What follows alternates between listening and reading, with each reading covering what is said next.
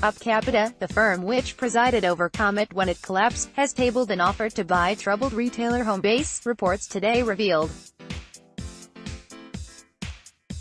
Company was put up for sale by its Australian owner Wesfarmers earlier this year after it continued to hemorrhage cash, leading its parent firm to post its worst results in 10 years last February. Investor Opcapita could ruffle some feathers with its alleged interest in Homebase, as it briefly owned Comet in 2012 when the firm folded. Read more. Homebase horrors hit profits at Australian owner Sky News reports that Opcapita is one of several bidders who are looking to take control of Homebase, as Wesfarmers has offered a significant financial package of £100 million to the new owner to help it cope with the company's huge losses.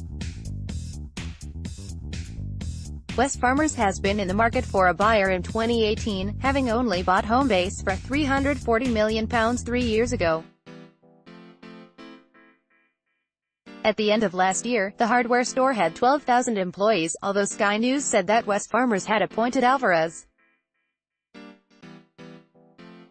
Homebase falls under Bunnings' UK and Ireland wing, originally aiming to break into the UK market and challenge hardware rival B.